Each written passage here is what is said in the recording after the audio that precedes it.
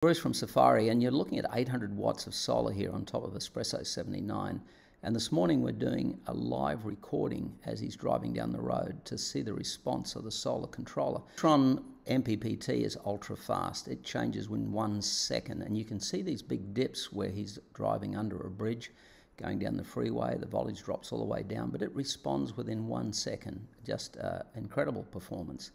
And so right now it's trending upwards. You can see the time at the bottom there, which is just after 9. And now let's cross over now to look inside his canopy, and this is a live shot. The solar now has lifted to 440 watts, and Scotty is running around 450 watts. Scotty has slowed down the power from the alternator because we're giving preference to the solar controller.